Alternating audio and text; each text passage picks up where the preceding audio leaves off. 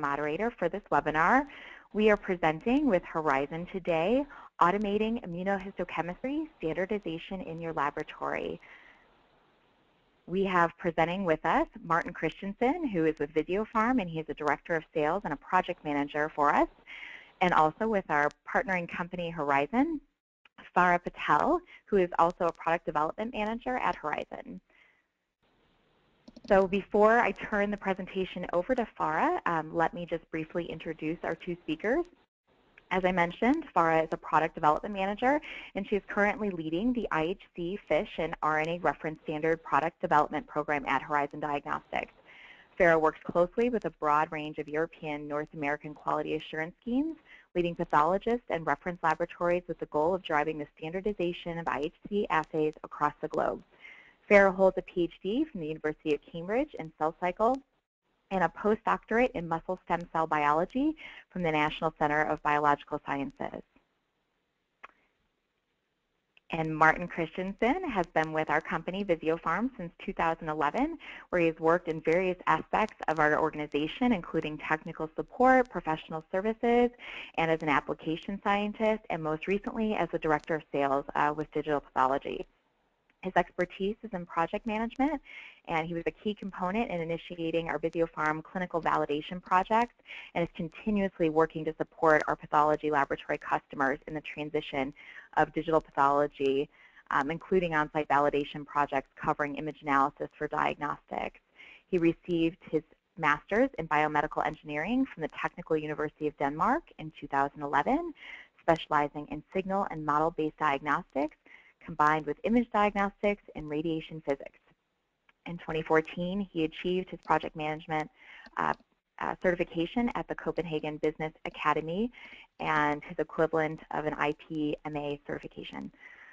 All right, I will turn it now over to Farah to start the presentation. Thank you both so much.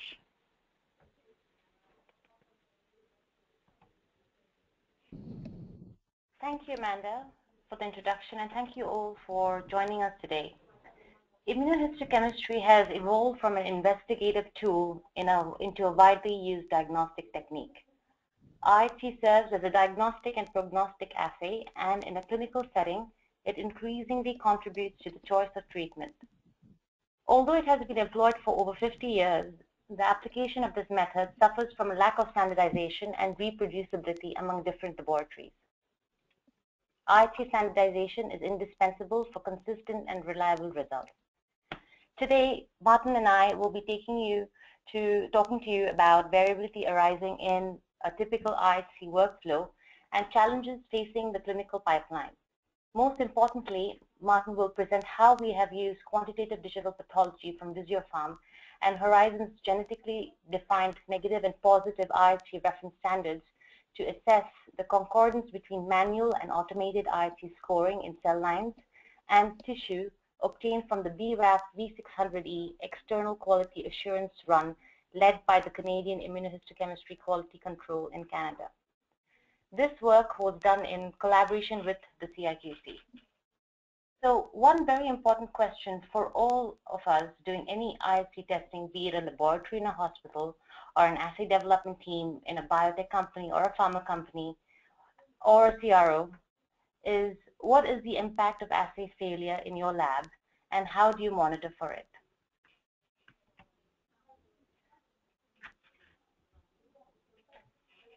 Where can variability creep into a standard IHC workflow?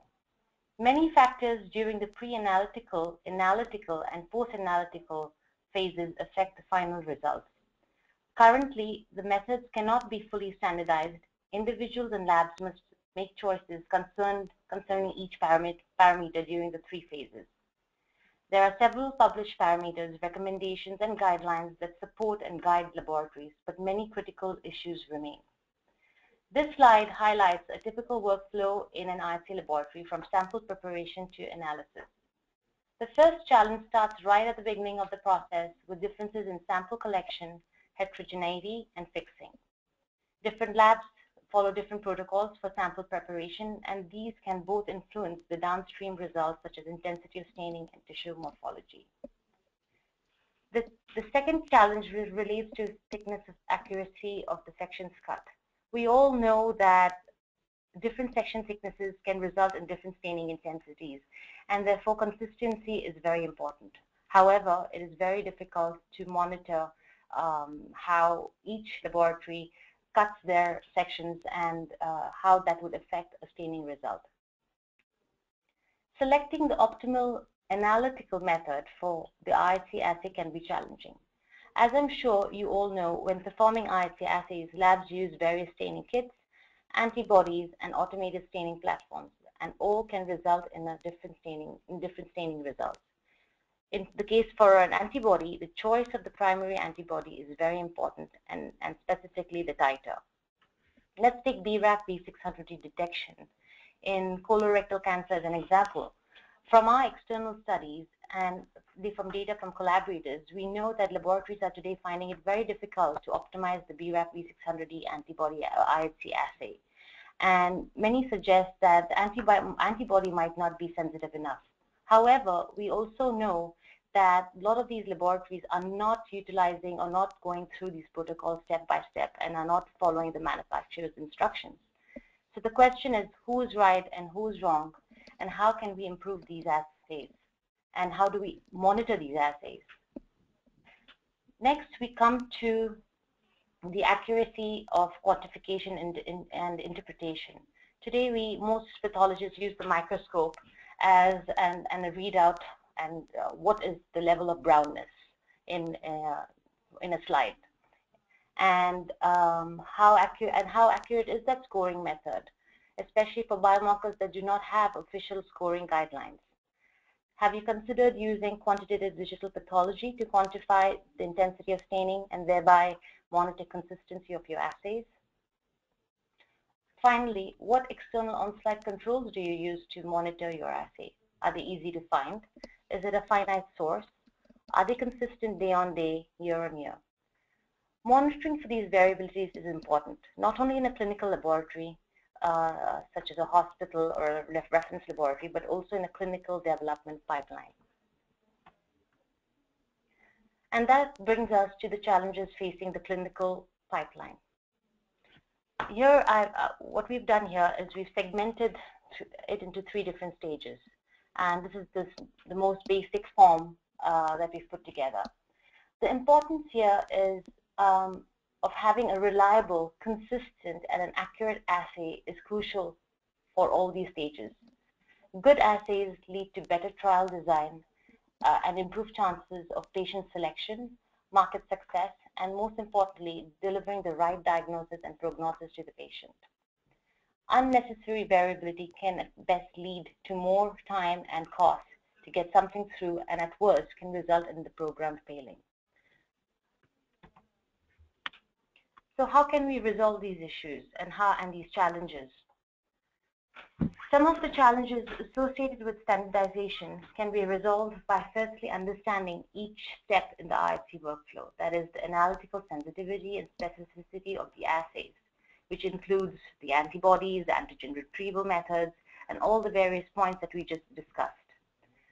Incorporating precisely defined reference standards as external control for routine monitoring, optimization, and validation is necessary right from the beginning, even at that early stage of the assay development in your lab, because what you do there at that stage impacts everything else. New technologies such as quantitative digital pathology can provide a quantitative, reproducible, and standardized assessment for all these different stages of development. So a combination of monitoring and using different techniques to monitor is your assay performing is crucial. Martin will present image analysis data now on cIQc scored tissue samples and Horizon's reference standards and demonstrate concordance between manual and automated scoring using Visiopharm software. In addition, this data will highlight concordance between Horizon cell line reference standards and tissue control staining. Martin, here you go. Well, thank you very much, Farah. And as Farah mentioned, what I'll be presenting are some data that we've been so lucky to be invited to analyze by the cIQc. And we'll be showing or demonstrating the effects of using reference standards and image analysis to do EQA work on a run conducted by the cIQc for BRAF V600E on colorectal cancer.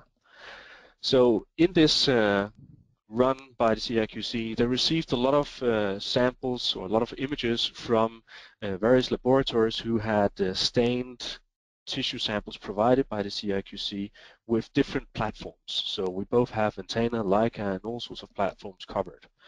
And the cIQc then blindly reviews and scores these tissue samples by 6 individual assessors manually. And doing so, of course, is a quite long task and takes some time. So apart from just doing the assessment, the cIQc also selects viable human samples to perform this testing, and alongside those human samples, Horizon have added their IHC Reference Standards. So the goal, of course, for this study was to develop an image analysis algorithm that could analyze the selected human samples that the cIQc had found and calculate scores so we could compare our automated algorithms to the cIQc readings. As a secondary goal, we wanted to show that the IHC reference standards from Horizon could be analyzed with the same methods, and scores calculated on those reference standards could be used as a quality measure alongside the cIQc readings. So all of this is built into one TMA layout, which is placed on each of the images sent to the laboratories, or sorry, each of the samples sent to laboratories. So on one part, we have the cIQc human samples consisting about 41 TMA cores, whereof 2 of them had a high dropout rate, so they were more or less excluded from this study. And on the other end of the on the slides, we have the IHC reference standards from Horizon, demonstrating a good variation of both negative and positive for both of these sets. And just to pull out a real example of how these images look like, we have the cIQc samples again in the bottom right, where we can see that there are a lot of different cores with varying degree of intensity. Some of them are even cut up or torn, ripped to pieces. And then you have the Horizon IHC reference standards on the left, where you have all of these dots representing the cell lines, where you do not have the same tear and rip off, but still you have a lot of tissue to look at, or a lot of cells to look at. So the challenge for us, of course, is to create something that can handle both cases and will be able to do an equally good analysis on both of these, even though there is variation. So the first thing we did was to pick out the cIQc human samples and then try to develop an algorithm to prove that we could develop an algorithm that would be able to reproduce the scores delivered by the cIQc. So if we take a closer look, we can see that there are various negative and positive cores distributed throughout it all.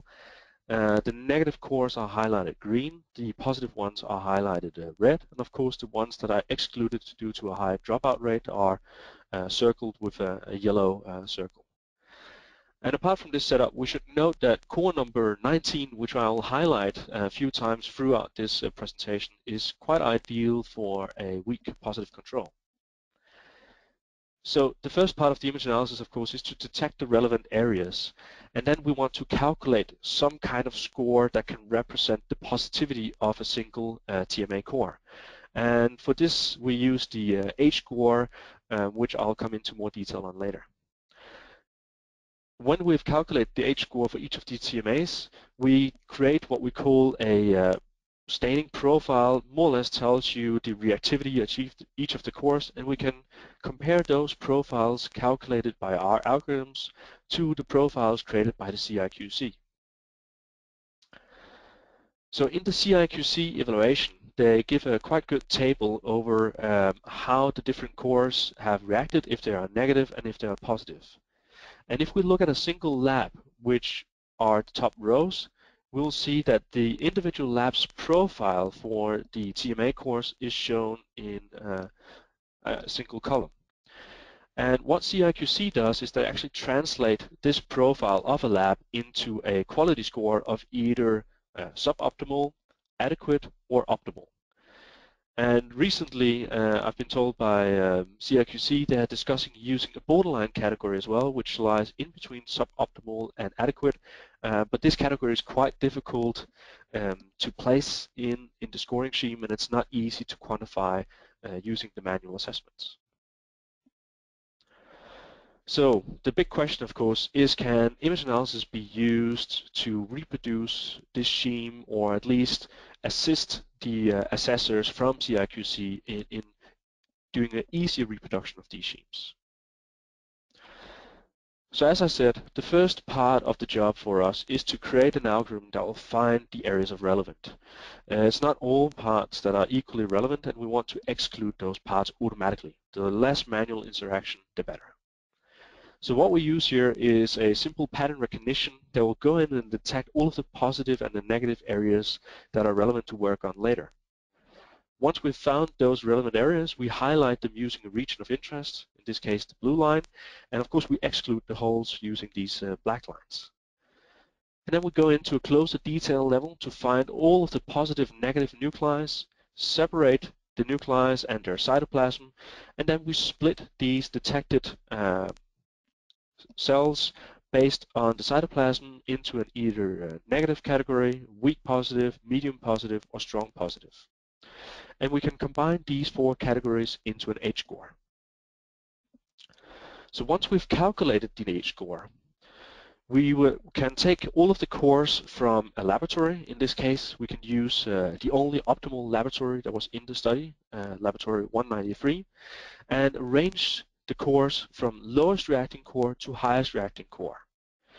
And by doing so, we would hope, and this is luckily the case, that all of the negative cores have a fairly low H-score, whereas all of the positive cores have a higher H-score. So we could use this optimal performing lab as a reference to calculate some of the other parameters that we need to derive the quality scores that cIQc also derived. So the first thing that you should notice is this low reacting positive core number 19, where you can see that there's a slight increase. It's not much, but there is a slight increase in the H-score of this core number 19. So this profile, or these varying reactions of H-score, is what we use to compare to the readings performed by the cIQc and calculate a percent agreement, which we can translate into a quality score, which I'll show you in just a minute. But based on the H-score reactions, we can also calculate when the image analysis should say a core is positive and when it is negative. So when we calculate these cutoff points, we can also create a sort of a false category called an intermediate category. It's not something that's normally used in the BRAF assessment, but when we're trying to quantify quality, having an intermediate category where insufficient stains or too weakly stained cores can end up in is quite important, and you'll see that on the next slide. But what we also notice is that the cutoff line from the negative to the intermediate group just cuts off core number 19, which means core number 19 is placed in the intermediate group. It's still positive, but it's not strong positive. All of the remainder of the cores are, of course, positive. So this is an optimal lab which clearly shows the development of these cores. Now if we show the same order of TMA cores but for two other labs which are suboptimal and adequate, you can see that the negative cores, or those cores that should be negative, are not always negative according to the calculated H-score. And what we also see is the weak positive core, at least for the suboptimal laboratory, is actually so weak that it's deemed negative. And many of the positive cores are likewise put into an intermediate group or even a negative group, which means that you will have a very low specificity and sensitivity in the case of a suboptimal laboratory. With an adequate laboratory, you will notice that you have a slight overreaction of some of the weaker samples. We also see this in core number 19, which is pulled up from this intermediate category into the strong positive category. And when you have this slightly stronger reaction, you can also see that some of the negative cores are actually reacting more, whereby they're pulled up into the intermediate or positive category. And all of this is probably due to a high background staining. So when we take each of these profiles and compare it to the expected profile, in this case we use the optimal laboratory, which is 193, as the optimal one, and we use the profile defined by the cIQc. And when we compare those, the cores that the computer says are negative and positive and the cores that cIQc says are negative and positive, we get a certain percent agreement. And when we have the percent agreement for all of these laboratories, we can go back and calculate the cutoffs for when a certain percent of agreement is deemed adequate, suboptimal, or optimal. And doing so, we can say that all laboratory profiles who have a percent agreement above 90% are optimally stained. All laboratories with a percent agreement above 55% are adequate. And when we also are considering to introduce this borderline category, which at the moment is quite hard to place, we could consider setting in a portion of this adequate category going from 55% to 65%. That would be borderline. So using these cutoffs, we can see that we can successfully, I might add, convert these quality scores or convert these percent agreements into quality scores that match very, very well with the scores from the cIQc. So Farah, I'll leave it back to you. Thanks, Martin. So one of the things we wanted to discuss next is how do we manufacture the cell lines that at Horizon, because as Martin mentioned, these cell lines, these defined cell lines were used alongside tissue samples in the cIQc run. So what we do is we take a cell line, a wild-type cell line for the mutation of interest, and single-cell dilute it to create a clonal cell line population. Using Horizon's proprietary gene editing technology, the line is then targeted to create a clonal mutant cell line containing the mutation or translocation of interest. In this case, BRAF V600E. So BRAF V600E, the SNP, was introduced in this wild-type cell line. This results in is that you have a pair of isogenic cell lines which are then highly characterized using SNP6 to confirm the cell line in identity. You have Sanger sequencing to check the engineering event was correct, digital PCR to check the allelic frequency and expression of the transcript, and finally the IHC assay and characterization to check if your staining pattern was correct. So all cell lines go through this rigorous level of characterization and validation. Once we did this, so we identified, we sent cIQc 4 cell lines. We sent them a negative, 2 intermediates, and a positive cell line. Once cIQc received these cell lines, they themselves quality controlled it in their laboratories. And as per our staining patterns, there was a full concordance between theirs and ours. So they identified the negative, intermediate, and strong, as you can see on the right-hand side. Once this was done, they constructed the PMAs that Martin showed you earlier on with the tissues and cell lines, and this is what was sent to all the participants. Yes, so as Farah said, we now have the cell lines in place as well, which are also stained on the same slide as the human samples, and therefore can characterize the same kind of variation. And since we could successfully calculate a quality score that fitted very well with the cIQc samples on the human cases, the question now arises, can we do the same using cell lines? And with the cell lines, we have the same setup as with the human samples. We have some that show a negative reaction, we have some that show a positive reaction, but as an addition, we even have some that could show an intermediate reaction, some that would be sustainable to, or some that would be possible to look at this intermediate reaction, which we wouldn't otherwise be able to see with the human samples. Now, the biggest challenge when looking at human samples is to find the area of interest, because there may be a huge variation from background to relevant areas, and sometimes background may look like the relevant areas. The good thing about the IHC Reference Standards is that there is no area of interest detection to be done. Everything is of interest.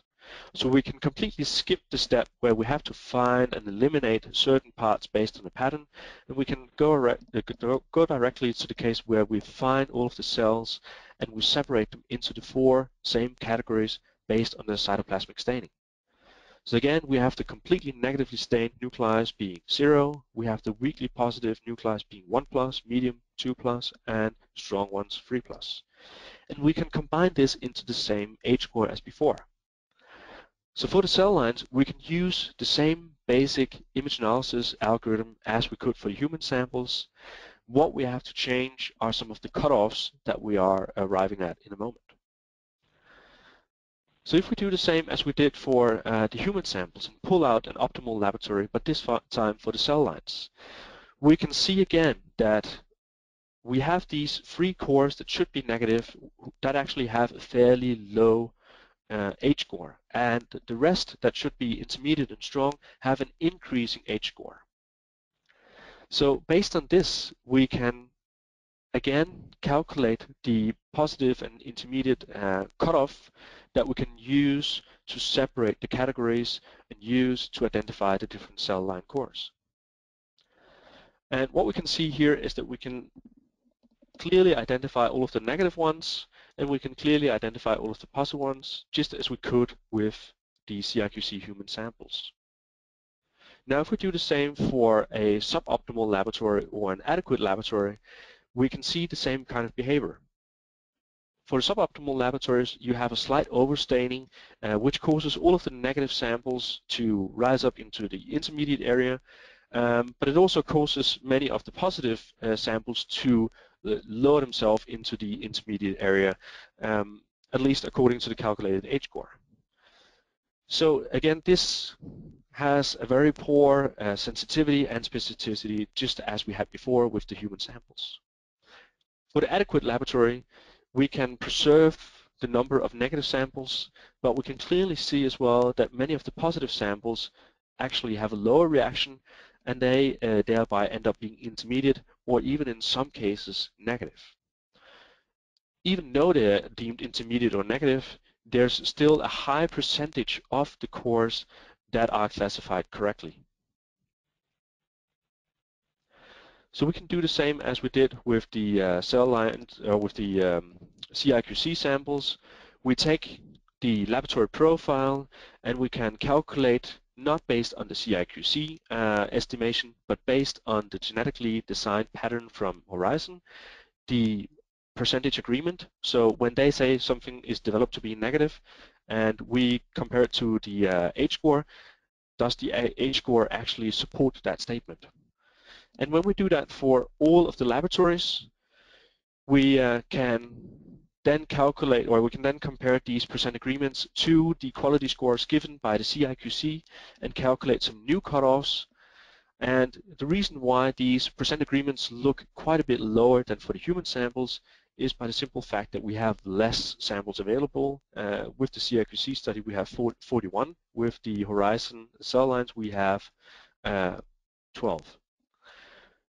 But nonetheless, when we calculate the quality scores based on these percentages, we can see that everything that has an agreement above 90% is deemed optimal. Everything that has a agreement above 40% is deemed adequate. And using this split, all of the laboratories are classified correctly compared to the cIQc scores.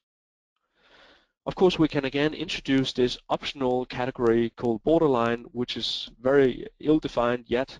But if we had to define it as it is today, we would set it to be between 40 and 50% agreement. Of course, calculating the correct cutoffs for the borderline category, regardless if you're using cell lines or the human samples, would require additional material and further investigation. But when we have these data from the cell lines and from the human samples, we can collect it all into one big table with a lot of numbers. And looking at this might make you a bit confused, but it allows us to compare the automatically generated scores with the manual scores across the different methods. So if we just put on some color, we can see that all of the green columns are the ones where the image analysis or cIQc deemed them to be optimal or adequate. So this means there's 100% accordance between the image analysis and the cIQc scores. And the same applies for the suboptimal category. All the ones that cIQc mentioned to be suboptimal are in fact also deemed suboptimals when using the image analysis, both on the human tissues and on the cell lines. So in fact, we can use image analysis to create quality scores, and we could use image analysis as a guiding tool for the 6 assessors, so they wouldn't have to do everything manually, but could be helped along the way using a tool like this. We can also see that we do not have to use necessarily hard-to-get material. It would be possible to select these IHC reference standards and use them together with image analysis to assess the staining quality. Of course, we could consider, as I've said a few times, to introduce this borderline category. And if we try to implement that into today's image analysis and in today's cell lines, we can see that at least for one case, when the computer says that the laboratory is borderline, so does the cIQc.